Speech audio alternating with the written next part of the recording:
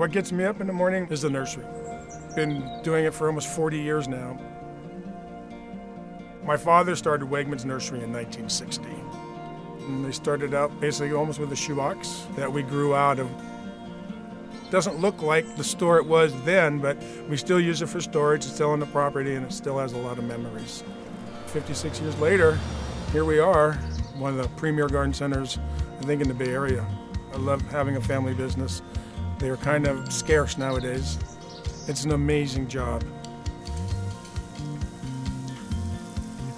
Overall, we've had to change our giftware. Just like having the high quality plants outside, we had to step up our game in the giftware. We've changed our inside giftware to a high-end boutique garden center, and I think it's made amazing changes.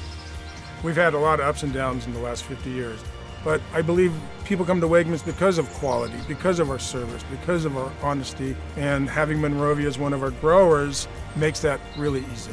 Everybody wants the Monrovia plants. I only carry Monrovia camellias because they're the only ones that sell, and they sell well. And yeah, it is a competitive advantage. It's quality, and people will pay for quality.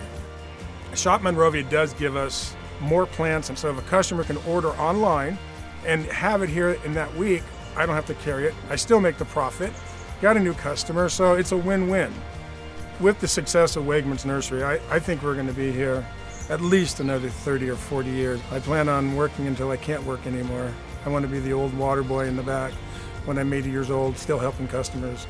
I love this garden center. I love this business.